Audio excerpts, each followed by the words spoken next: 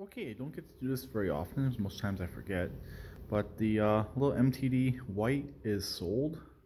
It's waiting on pickup, hopefully tonight or tomorrow morning, but it's done. I have cut with it a few different times. The engine's good. The only real minor issue with the engine is you gotta shut the fuel off whenever you're done using it. I told the buyers that. They don't seem to have any issue with that at all. They know about the tire situation. All 4 tires do have fix-a-flat, but I can actually post the final videos of this machine since it is sold. I have a deposit on it, so I figured I'd let you know I got $500 for it, but that's neither here or there. I definitely made a profit. I was into this machine for roughly $200.